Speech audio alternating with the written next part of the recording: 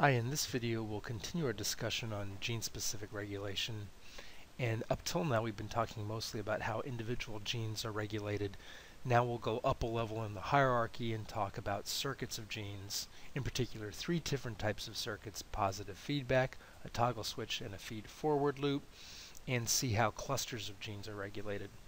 We'll talk a little bit about epigenetic regulation, which is a mechanism we haven't discussed previously. And lastly, we will talk about experimental methods for studying gene circuits, both DNA sequences and DNA binding proteins. We've discussed negative feedback 2 times already in this class, and those were examples of shutting things down when there's too much of a certain material. In here, we're going to look at a positive feedback loop, and this is thought of as a memory device in a sense, and that means that we're going to see is if you make a little of protein A, you will continue to make it. So that's where the memory comes in. Now, in the initial cell, we're not making protein A because it doesn't have the activator protein that it needs to make protein A, which is protein A itself. It's an autoactivator. That means a positive feedback loop. Something is going to occur which we will not specify right now. A transient signal, a mistake, somehow a little of A gets made, and as A gets made, it binds to its own promoter, and now you've got a steady stream of the production of protein A.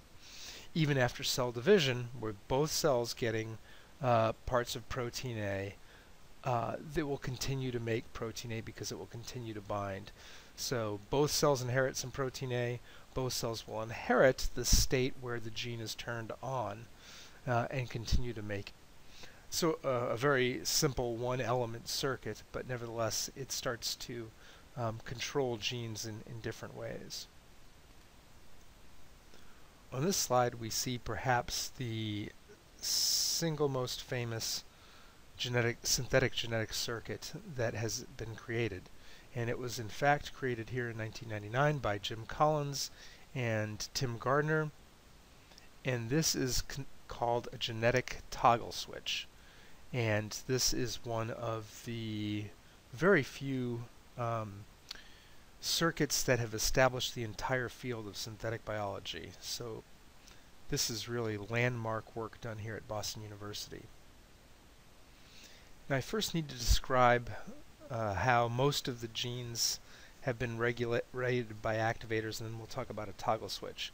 I guess it's easier to start with a toggle switch. Think of a light switch on a wall. To turn the light on, you flip the switch once, and then you walk away. As long as that switch is up, the light is on. Whenever you want to turn the light switch off, you go over to the wall and flip the switch, and then the light is off.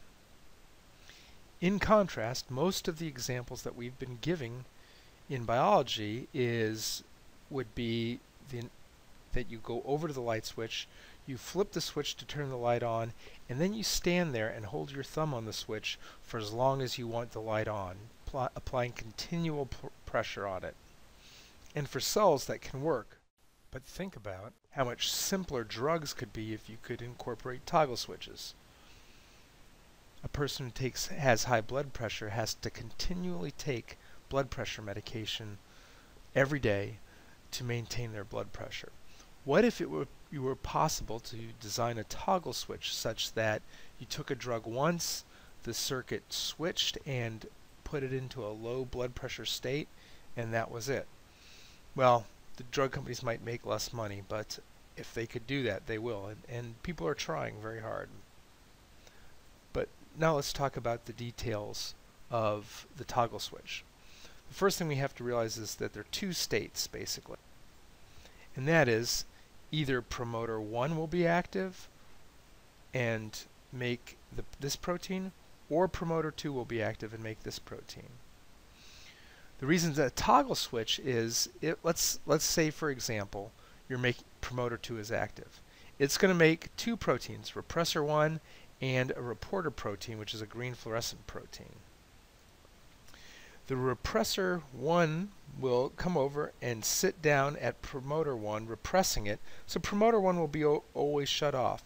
So we don't have to do anything else to promoter 2. Promoter 2 is always going to be making repressor 1 and the reporter gene, and you're going to have constant fluorescence. But now let's throw the switch. Let's throw in a molecule that's going to interfere with the repressor 1 activity. Now, promoter 1 is free to make repressor 2. Repressor 2 will make the protein and bind to this promoter, turning it off, and you blocking expression here at repressor 1. And so you've got a stable situation where promoter 1 is going to keep working, because now you're no longer making repressor 1.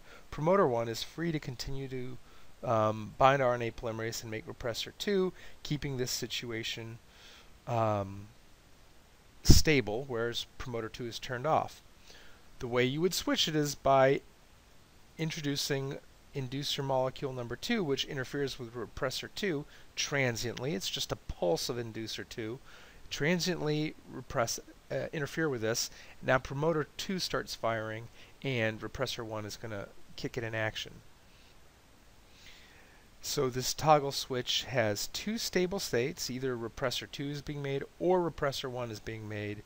It's switchable between the two by adding, just in a pulse, for a brief period of time, an inducer molecule, either inducer 1 or inducer 2, and this has been shown to work in bacteria, yeast, and mammals. This simple but elegant demonstration of what is possible has really excited many researchers all over the world, and has, as I mentioned, started the field of synthetic biology.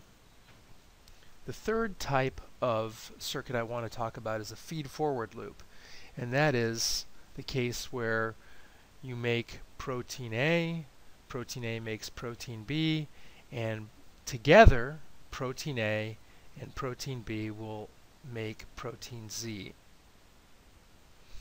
So, got to emphasize that you only make Z if A and B are needed. So why would you want to complicate your life this way? Well, a feed-forward loop is, in a sense, a safety mechanism to ensure that you only make Z when you really intend to. Imagine protein Z is a toxic molecule or something that has disastrous effects, and you only want to turn it on for a certain time. Well, think about the situation where you have a spurious input and you make protein A for a very short amount of time.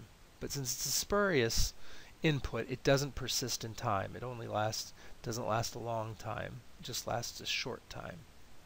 Well, let's look what will happen. Protein A will make some of protein B, but the input is off, so you're going to stop making protein A. Now you've made a little, so it's not going to hang around. And it takes some time to make protein B. You're making protein B, it's going to bind to gene Z, but again, A is gone by now because it was just a transient input. I'm going to erase some of these marks so that we can talk about the other input status. Okay, now I'm going to talk about a sustained input where protein A is made for a long period of time. So A is made for a long period of time. It's going to make protein B. It's hanging out. Meanwhile, mRNA is getting made, protein's going to be made, and now you have protein B and protein A. Together they will make Z.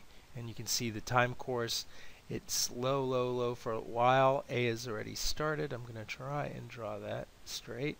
So A has already started. Finally, you start making some B, and B starts accumulating, and so Z gets made in increasing amount.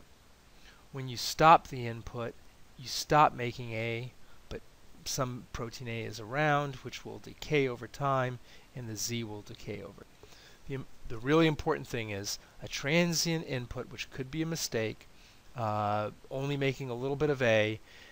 It's not going to hang around long enough and be present long enough that by the time you make B RNA and B protein, A is gone, and so you won't have both of them around to make gene product Z. Now we make the jump from circuits to epigenetics, and I think this is a good place to pause. We'll resume in the next video. Thanks.